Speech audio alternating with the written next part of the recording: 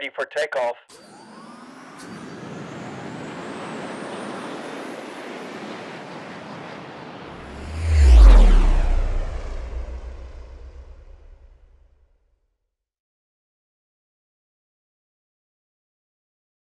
Hi, RubyConf. Last stretch before lunch. Are you as excited as I am? Yes. Okay, hi everybody, and welcome to Staff Engineer, Here Be Dragons. My name is Alexandre Terrasa. I'm a staff engineer at Shopify. You can reach me by email because I'm an old person apparently. And we're hiring, so if you're interested in what we're doing and want to have a chat with us, please come join us at the booth after this talk. I'm a member of the Ruby and Rails infrastructure team. I work with those amazing people and much more that are not in the picture. We're working on things such as the Ruby language, the Rails framework, some projects like YJIT, Truffle Ruby, Syntax Tree, or the Ruby LSP. And so this talk is about dragons. So what about Here Be Dragons? Here Be Dragons is all uncharted areas of the maps were marked in medieval time, where people never went before, and where we didn't know what was there. It was used to mark the potential danger, the unknown. It's actually not completely true. The real expression was "here are lions," but unless you're Lannister, it doesn't have the same ring to it. But what is the relationship with this talk? As I started my career being like a junior engineer, an engineer, senior engineer, all these paths seem very well defined, rather non-territory. But being a staff engineer and higher, for me, this is where the lions were, where like it was not completely clear what was expected of me and what I was to be expecting about this position. So I wanted to give this talk, so together we can learn a bit more about this position and demystify what it means to be leading beyond the management track. As a disclaimer, I do not pretend to be a reference in the matter. I do not even pretend to be a good staff engineer. And there are a few people from my team here, so I don't want to be lying. And so as the methodology for this talk, I didn't want it to do this by myself. I wanted to have the advices of like more senior people, other staff engineers and senior staff engineers from my team. So I really want to thank all the people here that helped me understand better what is their experience as a staff engineer, what is their take on this position, and to answer all the awkward questions I've been asking them over the last few weeks. I also want to point you to two amazing resources, those books. The first one is Staff Engineer by Will Larson. The second one is Staff Engineer's Path by Tanya Rayleigh. I really encourage them to read them if you're like curious about what it is to be a staff engineer, if you want to become one, or even if you are one already. And to better understand what are staff engineers, let's go back a bit in our journey from junior to senior engineer. So we started here as a junior engineer, maybe out of like university or I don't know. And our goal at this level is to level up our craft. We work as part of a team. We start contributing to projects, but we ship code with a lot of oversight. We take direction from more senior people on how to build things. We use their guidance to understand what is the impact we can do. And this impact at this level is mostly individual. We grow ourselves. We grow our own skills. Then as we progress, we reach the level of engineer. We continue leveling up our craft, growing our skills, but we start collaborating more and more with other members of our team. We apply the best practices we learned before from our more senior colleagues, and we start to ship code more independently. We provide feedback to colleagues, but the impact we still have at this level is mostly individual. And then finally, we reach senior engineer. We are now a trusted expert of the code base we work on. We require much less oversight on the code we ship. We understand better what is the long-term impact of the technical decision we take. This is going to help us to contribute to new technical patterns, to hold our peers accountable on, for example, reviews, to follow those technical patterns, and we start leading the technical direction of the projects we work on. The impact level we have at the impact we have at this level is much more about our peers. We start impacting more people than just ourselves. And so what now? In most companies, the title of senior engineer is what they call the career level. It is intended to be the highest level that most of us are going to achieve. And while you may get into trouble if you do not move from junior to senior fast enough, there are actually no expectations for you to go higher than senior engineer. But what if you want to go further? You have two paths in front of you. The first one is the management track, the engineering management. Some people call this the people track, where you're going to find the levels as engineering manager, senior manager, director, VP. This is the track where you're most concerned about things like performance reviews, career progression. And if you're not at ease with the people track, you have another opportunity, the technical track. What is the technical leadership? This is where you're going to find the levels such as staff engineers. Sometimes we call this tech lead or architect, depending on the companies. Then senior engineer, principal, distinguished engineer. And this is the track we're going to focus on today, and most precisely on the level of staff engineer. So let's talk about this. Where for me the dragons were, and it seemed less defined for me because first, this level is not available in all companies, depends on the maturity of the company. And also statistically, there are less of them than senior engineers, so you get less like blog articles and like explanations about what is this role. If we go back a bit in history, the title staff engineer most likely comes from the British Navy. With the advent of the steam engine in 1835, the British Navy created the Naval Engineers, the Royal Naval Engineers, sorry, a branch that was composed of naval engineers that were here to manage and upkeep all the machinery on top of, on board of the boats, like for example, the steam frigates and everything. And in 1885, it was proposed that the more senior of the chief engineers should receive the commission as staff with the relative rank of staff lieutenant in other branches. This rank was thus accorded to engineers having between 8 and 15 years of seniority. As for the prefix staff itself, it actually derives from the German word Stab, which at the time was used to designate a group of military officers that were here to assist a commander in his decisions. The staff rank is actually still be used in the army. It is just above sergeant and just below sergeant first class. Staff sergeants are generally placed in charge of a squad, which is around 10 soldiers, but also can act as platoon leaders, which is 2 to 5 squads. And this ties up to what staff engineers are today. They assume the leadership of a team, which could be a squad, or a cluster of teams, like a platoon. And what they do is first identify technical problems and create solutions impacting their whole area. They lead and align the technical direction of ambiguous projects for a team. They evolve the team processes, the tools, and the code bases to deliver higher throughput and quality of engineering. They are here to grow their team by identifying the development needs and addressing them through education and mentorship. They are here to empower others to make decisions. And here we can see that the scale of impact is no more us, is no more our peers, but the whole team and sometimes teams around us. But I really enjoyed this shorter definition from Rose Wigley, who is a senior staff engineer at Shopify. She actually used this quote during a closing keynote for the RubyConf Mini a few weeks ago. A senior engineer is a problem solver. A staff engineer is a problem finder. A problem finder. Indeed, as a staff engineer, your role is to find the next challenges of strategical value for your company, the priorities that will become critical in the future. You are here to think ahead, to see the bigger picture and try to anticipate the problems that may come. But all of this was still a bit not as much concrete as I wanted when I started. And something that helps me see like, okay, what are you actually going to do week by week, day by day? So I wanted to give you a more concrete view of what is going to be your future if you reach this position. And to do so, let's materialize this as a weekly schedule. This is a classic 9 to 5 template.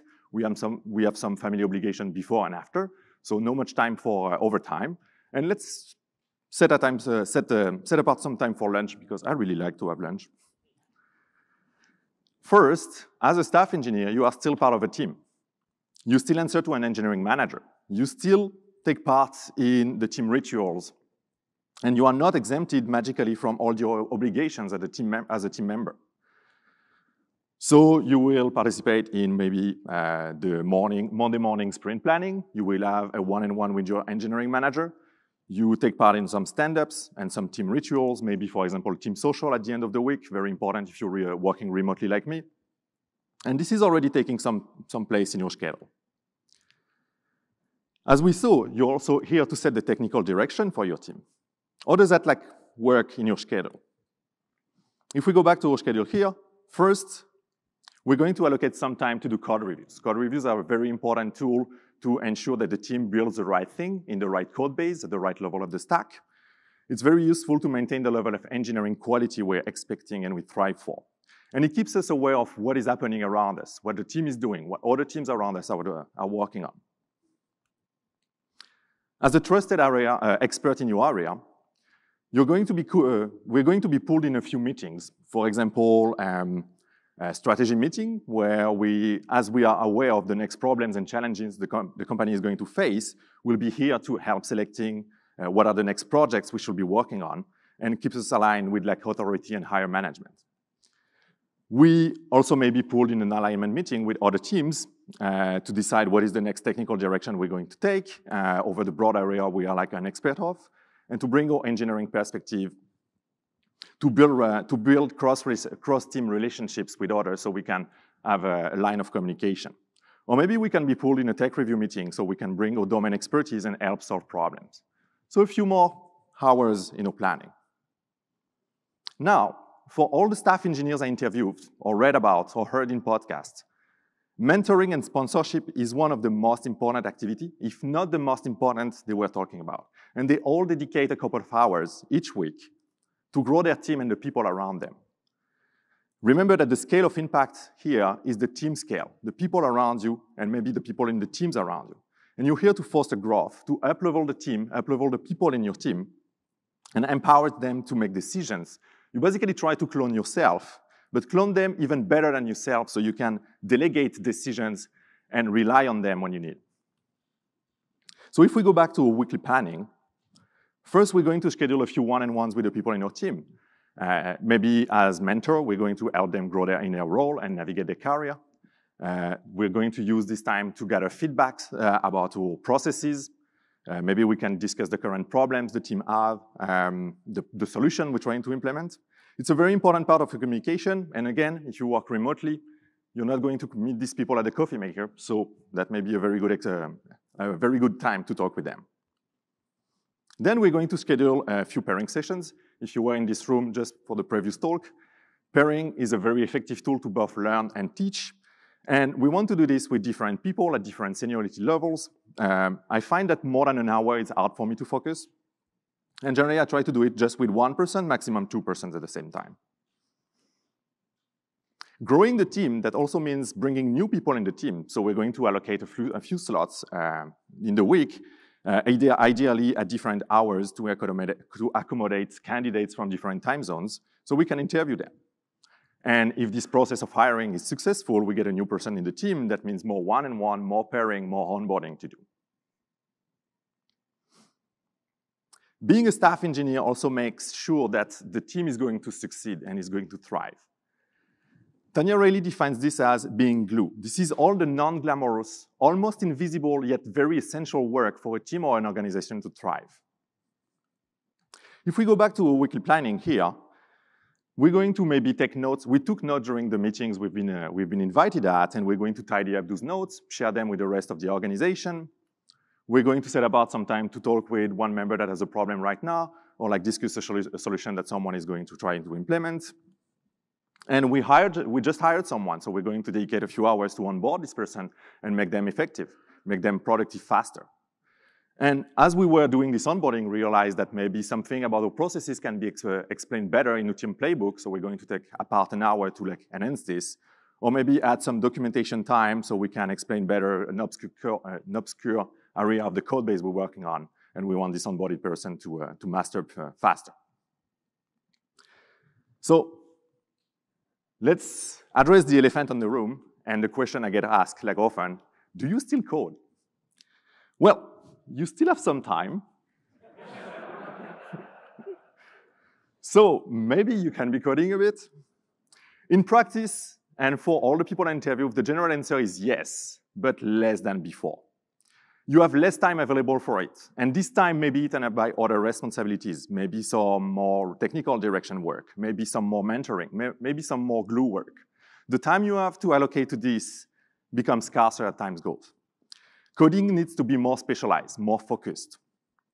But I still think it's a very important part of our day-to-day. It's something that is very important to keep doing. It keeps you grounded in reality. And I find that refactoring is actually a very good exercise to keep touch with the code base and the problem space. How much time you're actually going to allocate to each task depends a lot and may evolve over time. It depends on the engineering strength of your company. Maybe you are in a startup and what you're going to do in your day-to-day is more like solve the next problem that is coming for this next killer feature you want to implement. Maybe you work for a more mature company and now like handling technical debt is more important.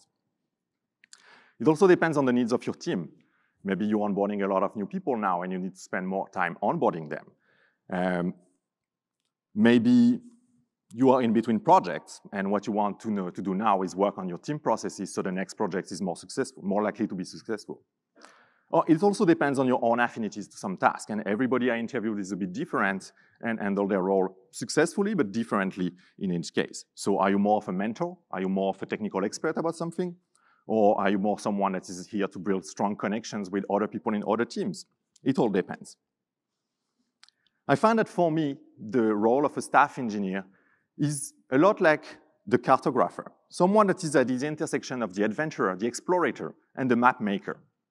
Someone that, when maps still had dragons on them, has to go there, see what is there, and then come back and realize it to the team so they can go forward. Wikipedia defines the role as a cartographer as follows. A cartographer combines science, aesthetic, technique to model reality and communicate spatial information effectively. And here the spatial information is your problem space, what you're like facing every day and what you became the trusted expert here in. And interestingly, cartographic and the position of a staff engineer share a lot of interesting similarities. And I built this diagram of the technical direction setting based on what is the cartographic process. And I adapted it a tiny bit to be matching what the staff engineer is doing. We start by observing our environment. We use data collection, for example, benchmarking, profiling, reading tickets and issues, talking with people, and some kind of gut feeling to get a better idea of like what are the problems in our problem space. Once we figured out those problems, we're going to encode them into what we call the technical direction. This is where we're going to apply some kind of generalization, take some bags of problem and find the common root causes, find who are the different persons working on similar problems, and we're going to apply generalization and abstraction to remove all the irrelevant details that we do not need to communicate. This technical direction, we're going to feed it to the engineers in your team who are going to decode it based on their own interpretation of what is the environment. And they are going to use this technical direction to implement the solution. It's very important to see here the distinction between the staff engineer, the problem finder, and the senior engineer, the problem solver. And they're going to solve this problem, which is going to impact our environment, and we do another loop. We again assess the environment, find new problems, set a new technical direction, and we go again. If you look at old maps, for example, this one, or even in the background of my slides here, you can see a lot of different lines. Those are old maps were called a windrose network or Rumline network, or sometimes arbor finding charts. They are forming a grid in a map, and before, like people had GPS, they were used by navigators to find, using those lines and like visible landmarks around them, where to go, where is the next harbor they should be going, and which direction they should be following. And for me, as a cartographer, you are here to set those lines. One line is one technical direction, one iteration of the loop. Then you're going to do another one, you're going to set another line, and you're going to create an engineering strategy. And the overlap of all those strategies is going to create your engineering vision. And you're going to help senior engineers navigate the problem space and find the next solution for all the problems you found on the way. By talking with people, I found a few advices that I found very, very useful for my career, and that was very happy to put in those slides. First, be impactful. We saw that you don't have a lot of time to be actually working on problems. You have a lot of glue work to do, a lot of mentoring. The time you have is getting scarcer, and yet, as you climb up the hierarchy, you are expected to be more and more impactful. So it's important to work on what really matters. Focus on high-impact work. This is generally not the low-effort one. This is generally slower. This is on longer time frames. Find what is of strategic value for your company. Work on what you are specifically qualified to work on. Things that your company is doing okay right now, but could be doing great with your help. Keep up on what others are doing. Read the weekly updates, the project status. Find the common bags of problems that people are having, and find duplicated efforts and people that are trying to solve the similar things around you. Don't be a hero. Don't forget that you are here to build a team. You are a team builder. Don't try to do everything by yourself. Be mindful of the common, oh, if I do it, it's going to take me 5 minutes. But if you do it, a more junior person in your team is not going to learn about it. You are here to build them too.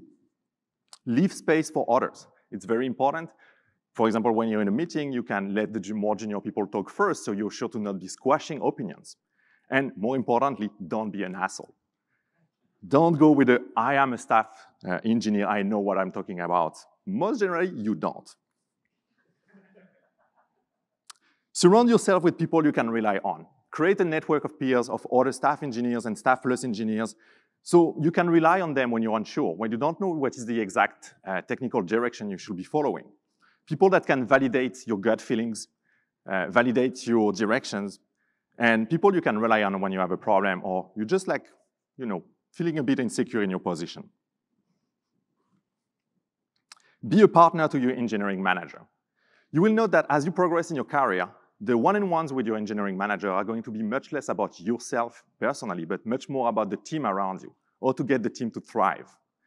And you want to be here to help this person, your engineer manager, to set the best environment for the team to succeed, to find what are the problems that the team is having right now, and how we can fix them so we can be more impactful on the next iteration.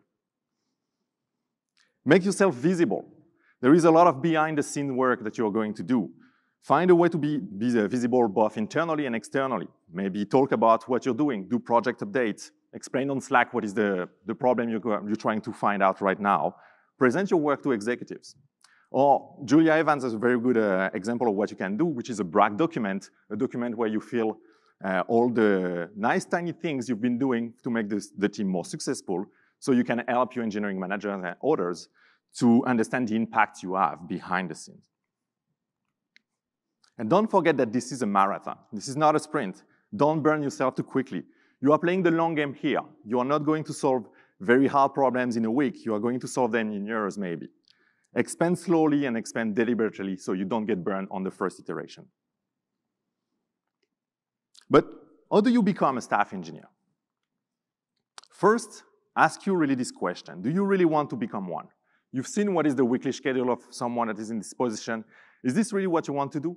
If you like to spend your weeks coding, maybe it's not the right position for you. Don't get yourself miserable just to access a title. It's not worth it. Define, if you really want to be one, define what kind of staff engineer you want to do. Be really clear about what you want your role to be and what you want to do in your day-to-day. Talk to other staff engineers in your company. Understand what they do, what makes them successful. What kind of work energizes you, find the right problem space for you, and what is motivating you week after week. Ask yourself this question, what makes you impactful? Be one before becoming one. No good manager ever said like, oh, this person is a very good senior engineer. Let's promote them to staff engineer and see what happens. It's not working like this. It's very important to be exhibiting the values even before getting there. Show ownership. Help people in your team. Grow the people around you. Help setting the technical direction for your team. Talk with other staff engineers and see where are the problems you could be helping solve.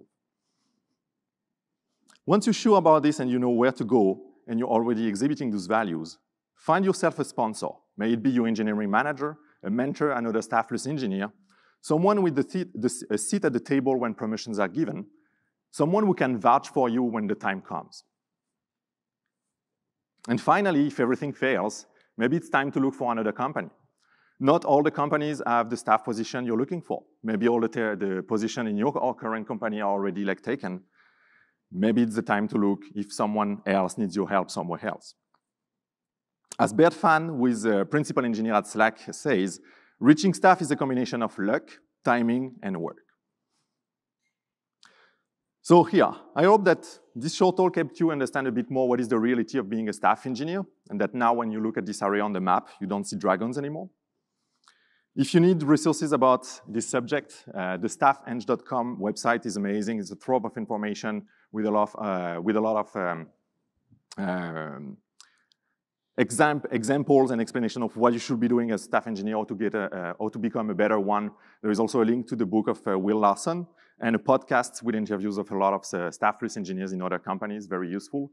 The No ID blog is the website of Tanya Rayleigh with a link to her book, and the glue work, a talk about the glue work we were talking about before. And finally, the blog from Julia Evans about how to build a brag document. Thank you very much.